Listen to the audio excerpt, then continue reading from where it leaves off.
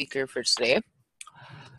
Our speaker is Tara Huska, who is currently the Good Health and Wellness Tobacco Health Educator here at the Great Plains Tribal Health Board. Tara collaborates with multiple tribes, state, and national partners to help develop, disseminate, and improve policy, system, and environmental approaches to tobacco cessation. Tara has an extensive background in environmental science with 10 years of plant identification throughout South Dakota, and she received her bachelor's degree from Haskell University. So Tara, if you want to go ahead and start sharing your screen.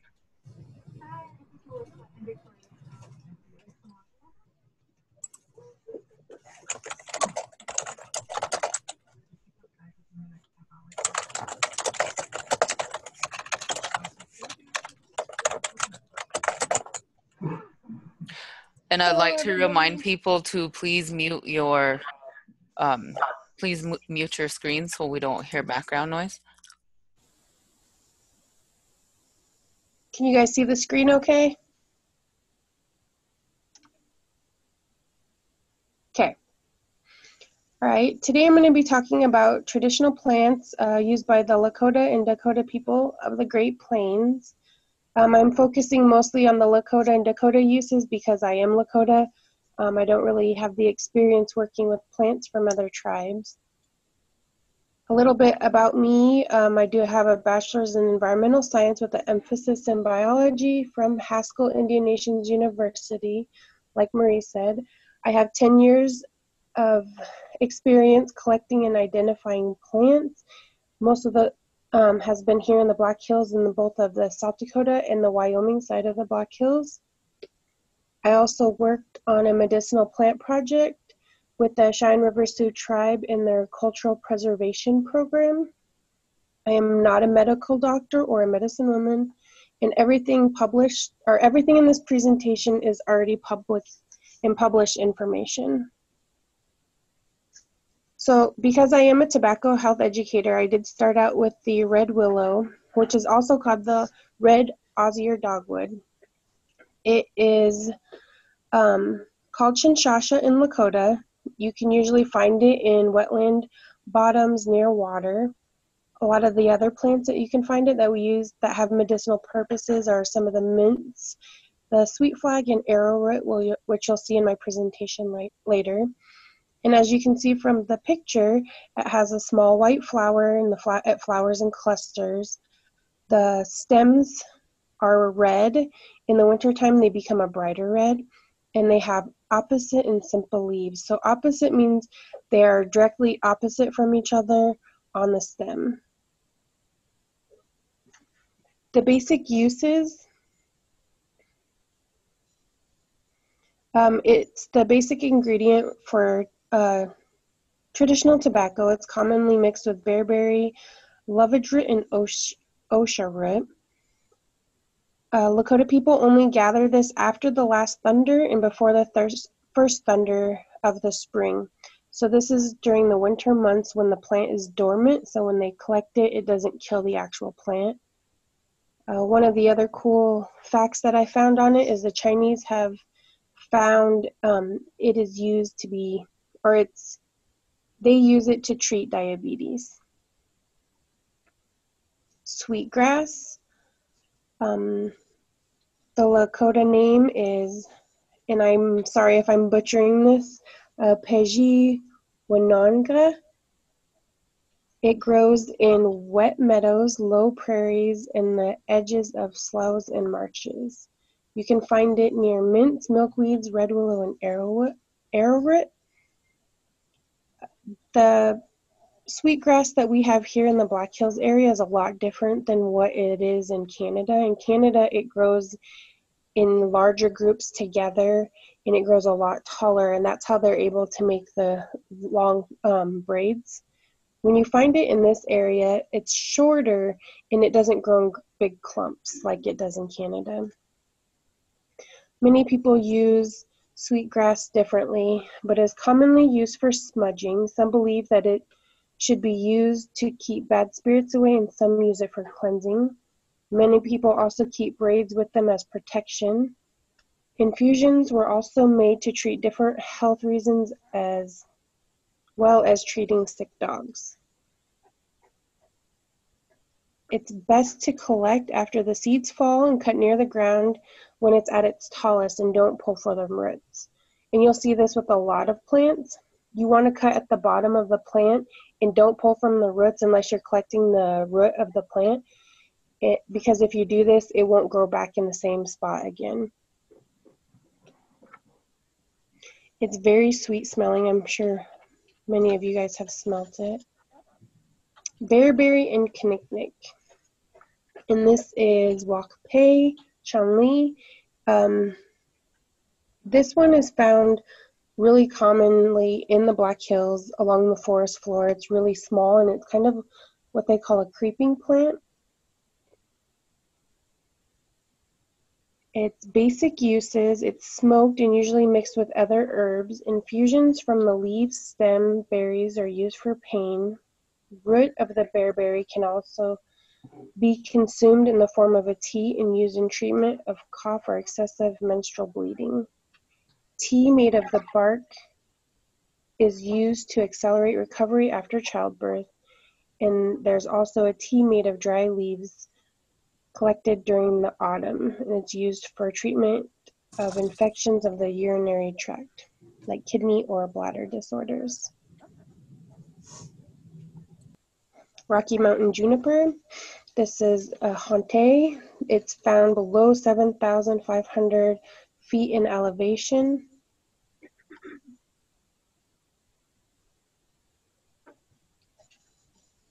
It is tolerant of drought, and it's actually found in most places in the Black Hills. I've seen it more on the western side of the Black Hills at certain elevations, but then I've also seen it in the prairie along the pine bluffs. It's a small evergreen, and it's burned and used in smudging. It's also said to keep bad spirits away. The boughs, branches, and cones were made into an infusion to treat colds, pneumonia. An infusion of the leaves are also used to treat cholera. Many people prefer to use the flat cedar for burning, but they both have the same use, but the flat cedar has a sweeter smell, and the flat cedar is harder to find in this area. I don't think it's native to the Black Hills and South Dakota area.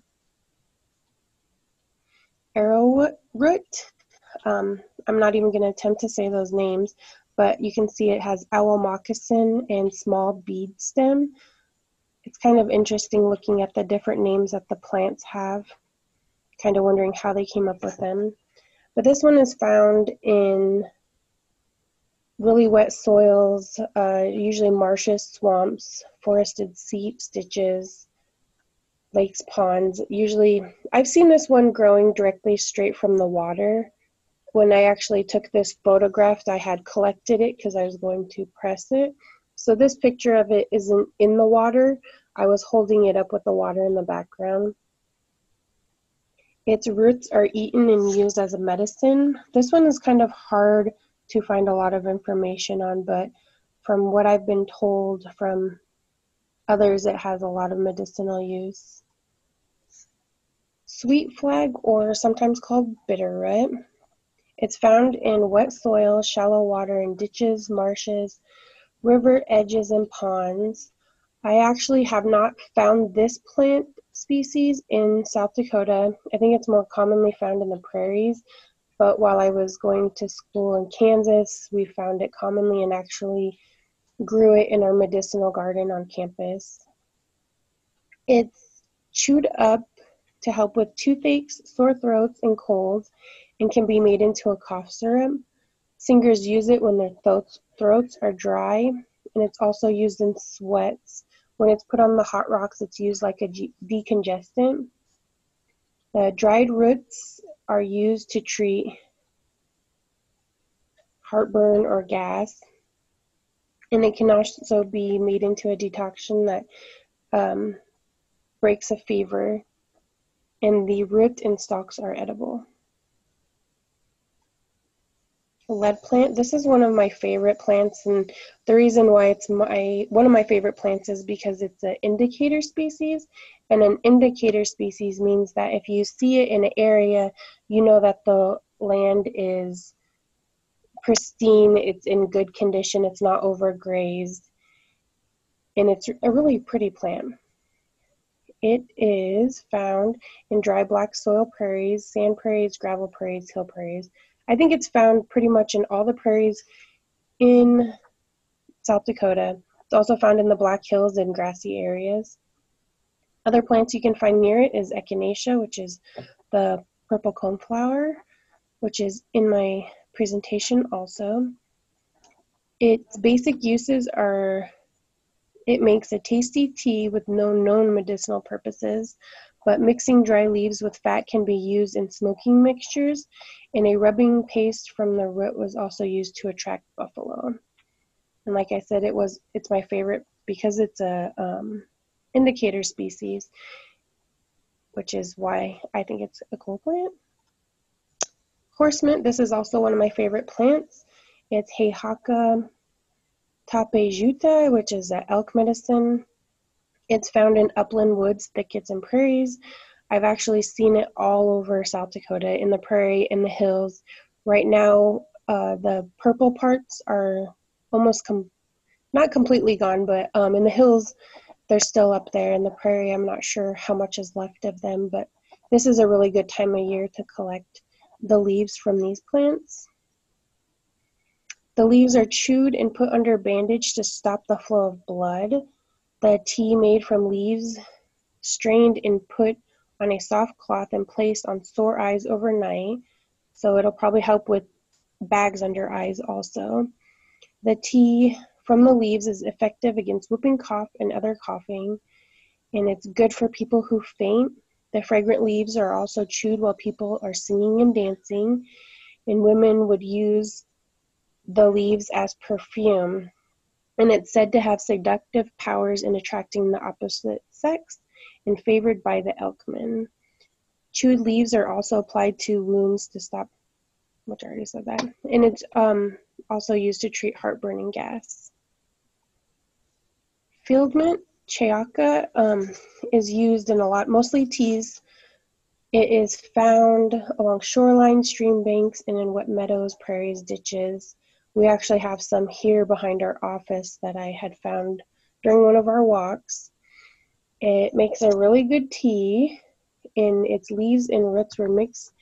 It makes a stronger tea tree to treat toothaches. During collection, I would pick after the seeds have fallen and not to pull up from the roots to cut near the ground. Bear root. This is a highly medicinal plant that I've been told a lot of medicine men use them, but you cannot find this plant in South Dakota at all. It's only found in the Rocky Mountains from elevations of 7,000 to 10,000 feet. It has parsley-like leaves and white flowers. It can be brewed as a remedy for relieving respiratory disorders and fevers, and is also mixed with other medicines and used as a tonic tea or smoked. The dry roots can also be used to smudge sweat lodges. Yucca, I'm sure most of you guys have seen this plant all over South Dakota. It grows in mesic to dry black soil prairies, sand prairies, gravel prairies, and hill prairies. You can find it near the lead plant and the echinacea. The pulverized roots are mixed with tepid water that makes a tea that is used for bellyaches. The roots can also be used in the making of soap. Soaking hair in a root solution is a vermin killer, and it's also said to make the hair grow. Fumes from burning the roots are also used when attempting to catch or halter a horse. And the leaves are also used to start as fire. And part of the root was used in a mix when tanning hides. And one of the cool things about this plant that I think is cool is it used to be part of the lily family. And the reason why they classified that is because of the petals on the flower. Smooth sumac. Many of you have probably seen this. It's actually a pretty common plant for landscaping. The Lakota name is Chansey. It is drought resistant and commonly found in open fields and roadsides, fence rows, railroads, right-of-ways, and burned areas on sandy or gravel soil. I've actually seen it all over on the sides of almost every dirt road in South Dakota, in the hills and on the prairie. Oops. Sorry. Its leaves are smoked when they turn red in the fall. The berries were used in a tea, and an infusion from the roots were also used to treat colds.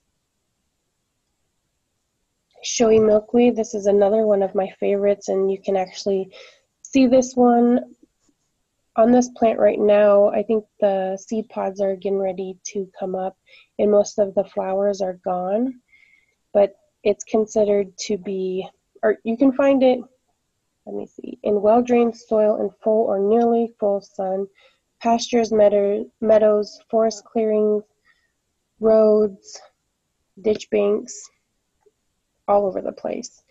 It's a women's medicine. The blossoms boiled and mixed with flour make a good dish. Floral bud clusters were used to thicken up soups, and I know some tribes use this in soups quite often. Open flowers cut up for a sort of preserve. The plant tops were also strained and used as an eye medicine. And it was found to have strong cytotoxicity to breast cancer cell lines. And when the entire plant is dried, it is used in a tea to help mothers who are not producing milk. Green milkweed, which is closely related to the showy milkweed, but it's not found as commonly as the other one. This one you'll find mostly in the prairies. It occurs in high quality habitats rather than degraded areas. So if you're seeing an area that's highly grazed by cattle or horses, you won't see it as much. The pulverized roots are given to children with diarrhea, and when the entire plant is dried, it's also used to help mothers who are not producing milk. So it has a lot of same medicinal properties as the showy milkweed. Sage. This sage can be found quite commonly across South Dakota in the hills and in the prairie. It is used as crowns and bracelets for sun dances. It's used in sweat lodge and used to smudge. It's considered to be one of the most powerful sages. There are, I think, around 100 different species of sages. There's sage bushes and there's smaller sage species like this one. The leaves from the sage are also used in a tea to treat headaches, colds, and sore throats. And it was also used to treat diarrhea. And this plant, one time when I was out hiking in the woods at work, I had a headache and I knew it was used to treat headaches. So I pulled some of the leaves on, chewed on them for a while, and my headache went away. So I think it really does work. And when you collect it, you want to collect it when it doesn't have the seeds on it. Purple coneflower, or some people refer to as black Samson. It is found in open rocky prairies and plains. The root and green fruit are chewed as a medicine for toothache, tonsillitis, belly aches, or when one is thirsty or over perspiring. The chewed root is applied to swelling, snake bites, and burns. And it's also used to treat enlarged glands like mumps. And when it's burnt, it's used to distemper horses. One of the cool facts, or kind of cool facts, is pharmaceutical companies use it a lot in immune system builders like the Airborne, and I know you can buy it as a supplement by itself as well. I know when I feel a cold coming on, I take an echinacea supplement to help build up my immune system. Breadroot or prairie turnip. This is what Lakota people call timsila. It grows best in full sun on well-drained and rocky or sandy soil. The plant is most commonly found on undisturbed prairie. The plant, if you look at it, there's a lot of plants in this family that look very similar to it in how I was taught to tell the difference in the what we call like the pea family is this one has a hairy stem, and you can kind of see in the picture that the hairs are really long on them, so it's a lot easier to identify. And there's some hairs on the flowers, the little leaves by the flowers. Timsila is a major food source for the Lakota and Dakota tribes, and it's dried and put in soups and used in a form of wasna. And you can see in the bottom of the picture, I included a photo of a braid of Timsila. So you can see what it looks like when we collect it, and then what it looks like out in nature. You're supposed to collect Timsila in the month of June when the seed pods of the Timsila are mature. Only dig up after the seeds fall, and after you dig it up, you put the entire plant in the hole where you dug it up from and bury it again so it'll come back in other years. Lavender hyssop. This is a very cool plant. It makes a very good tea. Its leaves were also rubbed onto the body to cool down when somebody has a fever, and it's used to treat coughs and chest pain, and also used in the tobacco mix. It's found in dry thickets, fields, in waste ground on prairies and plains, as well as in the woods. This plant I find commonly in like birch and aspen forest areas in the Black Hills. It's in the mint family, and because it's in the mint family, all the mints have a square stem, so it makes it easier to identify, and it smells and tastes like black licorice. Wild roses. This grows in a variety of different habitats, including disturbed areas. It's found in moist, rocky soils, in mixed coniferous forests, in upper montane forests, and subalpine forests.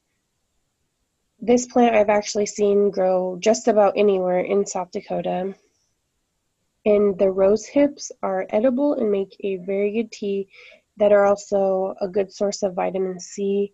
I know when I'm out hiking and I see them, I often collect them and just chew on them while I'm hiking.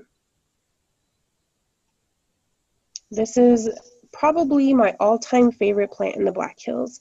It's really hard to find, and it's only found in a few areas in the Black Hills, and it's called the leopard lily, and I think it's one of my favorites. It's kind of close to my heart because I lost an aunt to cancer, and this is the plant that I collected for her when she first went into remission, and she drank it as a tea. She went into remission after she drank it as a tea, and I also pressed it and framed it for her. So this is one of my favorite plants. It is Fritillaria atropurpurea.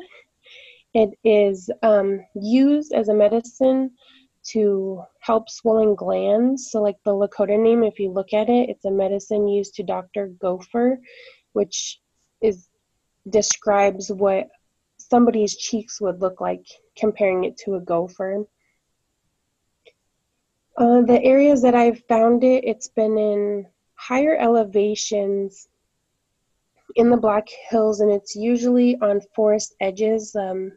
I've found it near Flag Mountain, near Peshla, north of Deerfield, and also in the Bear Lodge Mountains, and it's usually right on the edge of the tree line. So if you're out in the woods hiking and you see a big open meadow, on the edges of the tree line is where I find this, and it's really hard to find because the flower hangs kind of upside down, so when you're walking, it just looks like a brown plant. But when you pick it up and look at it, you can see the purple and the yellow spots, which is amazing to see.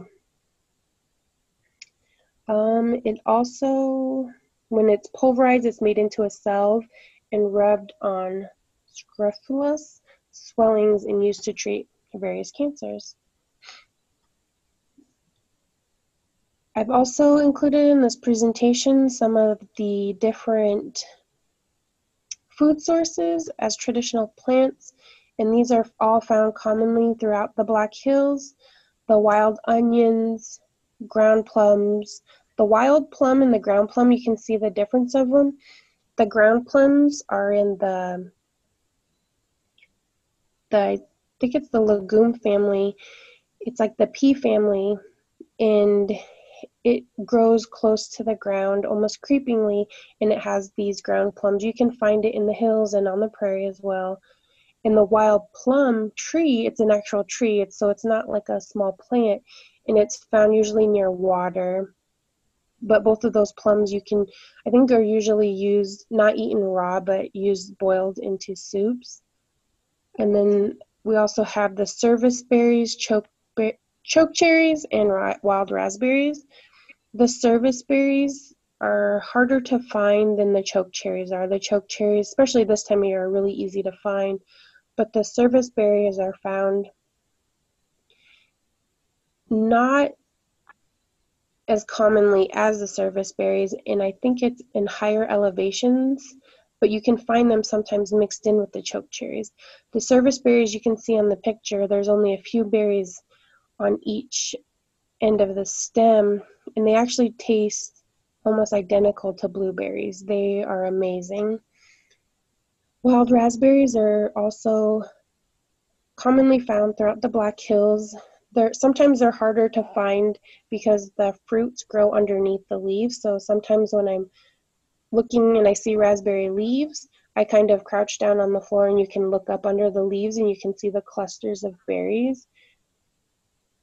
Right now, the choke cherries, service berries, and wild raspberries are all like ready to collect in most places. I think at the higher elevations, maybe not as much, but recently I was in Spearfish Canyon and the wild raspberries weren't quite ripe yet. One other thing I did want to mention while collecting plants, especially choke cherries, because it's something that our people collect commonly, is be careful where you collect it. A lot of these plants are found right next to the road, and in most counties in South Dakota and all over the Great Plains, the counties spray for weeds. So some of these plants may have herbicides on them that are not healthy for you. So usually if I collect plants, it's far away from roadways because you also get the runoff from the chemicals that cars leave on the roadside. So that's one of my big things that I don't do, and I would advise anybody else to not collect anything right along the road. And they also get really dusty if it's along a gravel road. My resources, these are all the resources that I use commonly. Anytime I do anything with plants or look anything up, I own every single one of these books. And then I often use these websites. The USDA Plants Database is a really good resource for plants, especially if you know the scientific name. It doesn't do a lot of good if you don't know the scientific name, but it's going to tell you the scientific information about each plant. The native plants at KU, that's also a good resource. Two of the books that I have on here by Kelly Kindisher, he is a botanist from the University of Kansas. So they have an entire garden that's specific to medicinal plants. The Native American Medicinal Plant book is a good one, but it doesn't really give you a lot of information about the plant. It just lists the plant and what it was used for and what tribe used for it. I do like it because it has all the tribes listed and what they were used for, but it doesn't give anything more specific than that. The Plants of the Black Hills and Bear Lodge Mountains is a really good book if you want to go out or you want to identify plants when you're out in the woods or even in the prairie in South Dakota. Most of the prairie plants are in that one as well, but it has photographs of each plant. It has some use, like Lakota uses, some other tribes. It has the description, where to find it. In all the photographs in there are really well to where you can easily identify it from the photograph. And that's the same with the Grassland Plants book of South Dakota. The Vascular Plants of South Dakota book is probably not a good book for somebody that's not familiar with botany terms. So this book right here is going to break down the plant for you. So it's going to start you in, you have to key it out. It's a key. So you're going to look at the leaves. It's going to ask you what kind of stem, what the stem looks like, what color it is, the leaves, all that type of thing. And it's going to give you the exact plant identification. There's no photographs in that book. So if you're not familiar with botany, I wouldn't advise even opening that book. This book, in the right-hand corner, it's the Lakota names and uses of the Sicangu people. This book was done by Dilwyn Rogers, and it's based off the plant collection and identification that Father Bugel did back in the, I'm not even sure, 1800s sometime. When he wrote the Lakota language, he also did a plant collection. So at St. Francis, they actually have the actual collection of plants that he collected. And that's where a lot of these names that I have come from. So these are, most of the names that I have are directly from this book. One thing about the names, a lot of people ask me about plants and they're like, hey, do you know this plant? And the common names are different all over the board. You know, different towns, different families all use different names, common names, and as well as Lakota names. So when people come to me with plants, it's really good to know the scientific name because it helps you identify the plant and see exactly, find more information, science information about the plant, and compare it to other tribes' uses. The scientific name also does change, but they don't use more than one at a time. So sometimes they update it and they switch families often. So that's what I use the USDA plants. They usually have the most current names for plants. These books have been around for a while, so some of them don't have the most common scientific names, but they're all really great books, and I highly recommend them to you guys. And I think all these books, except for maybe the Native Hi, Tara. American medicinal plants and the vascular plants, are found at Prairie Edge in Rapid City.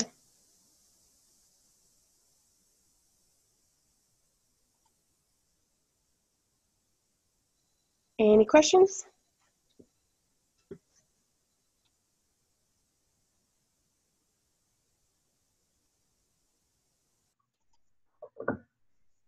Well, thank you, Tara. That was a really informative presentation. Are there any questions from any of the participants today?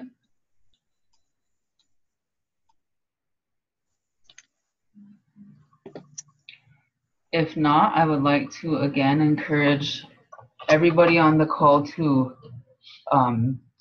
complete the evaluation. It's so essential to us getting feedback on how we could service the tribes and our different partners the best. So if you would help complete that, we'd really appreciate it. And our next month's meeting is titled Promoting Healthy Lifestyles, Ancestral Eating, and the Indigenized Fitness Method. That meeting will take place, and we'll send out a meeting invite accordingly. It's going to be on September 13th at 1:00 p.m. So we will send a flyer with more information as the date comes closer. If there are no further questions, I want to thank you in advance for completing our evaluation, as well as wish everybody on the call a good day. Bye. Thank you.